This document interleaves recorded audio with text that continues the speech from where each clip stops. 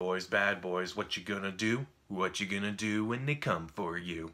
Bad boys, what you gonna do to make me forgive you for Bad Boys 2? That'd be funny. Alright, so Bad Boys for Life is the third installment of the Bad Boys franchise. Wait, Bad Boys for Life? Bad Boys for Life. You missed an opportunity there!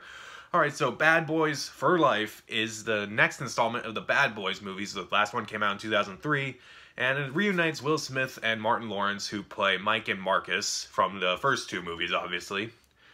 And they are about to go on one final ride when a gunman comes around and starts killing various people who were associated with various crimes in the past, and it all leads to Mike Lowrey, played by Will Smith. And my history of the Bad Boys movies is not very good, because I remember watching the first installment on like Netflix several years ago. I didn't hate it, I just didn't like it. Like, I thought it was very generic, I thought it was very cliched. Will Smith and Martin Lawrence were the best things in that movie, so I guess that's the thing that people really like about these movies.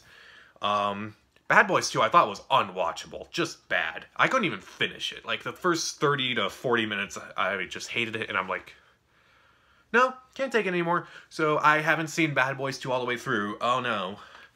And so I wasn't really expecting anything good from this one. All I know is that it's Michael Bay directing this movie, because he directed the first two movies. It's a directing duo. I'm not going to try to pronounce their names, unfortunately.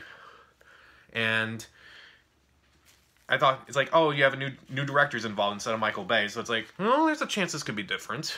And I would say this is the best Bad Boys movie, but at the same time, it wasn't really that impressive to me.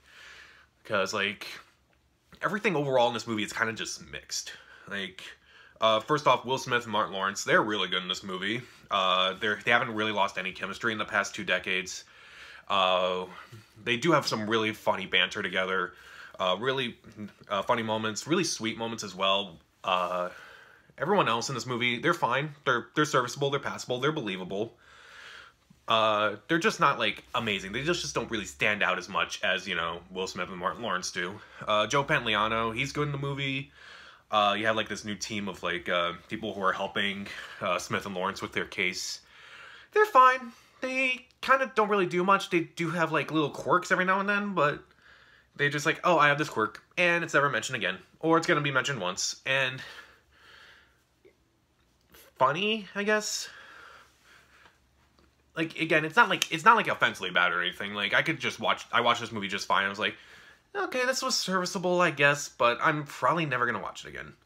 The action scenes, they're hit and miss. Sometimes they can be really cool, like, done well, and sometimes they're not. They're not, like, bad or anything. Like, there's nothing really offensively bad in this movie. There's nothing really that bad in this movie. I'll say that. There's just nothing that really blew me away with this movie. Which, I guess, with some of the movies I've already seen this year, that counts for something. The main villain in this movie, he's not really that interesting. Also, another villain in this movie, she's not really that interesting. They're just generic villains without much depth, and they try to give them depth, and it doesn't really work for me. It's not like, again, nothing in this movie is bad. I feel like I'm ripping this movie apart, even though I'm not.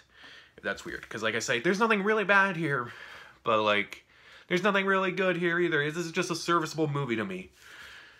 And coming from someone who, you know, is very critical of movies, who doesn't really care for the Bad Boys movies to begin with, I guess that's all I could really appreciate about these movies. About this movie, at least. It's like, there's some fun moments, there's some dull moments, and, you know, if you're a fan of the first 2 Bad Boys movies, you'll probably really enjoy this movie. If you're not like me, then you might as well just skip it. But if you catch it as like a matinee, you might enjoy it. Or if you find it on like streaming services nowadays, if you find it like on streaming services in like March or April or something, you can enjoy it. But just like go into the expectation that you're not about to see the best movie of the year. I mean, to be fair, that's what I did. I was like, I know this is not going to be a good movie. Or I should say, this is not going to be the best movie ever. But it's like, it can be fun. It's a nice way to kill 2 hours. So, overall, I'll give Bad Boys for Life 2.5 out of 4 stars. Stream it. I think that's the best thing you could say about this movie. So, have you seen Bad Boys for Life? And what is your favorite Bad Boys movie? Or who's your favorite dynamic duo in a movie? Comment down below, subscribe to the channel. This is Pat, and take care.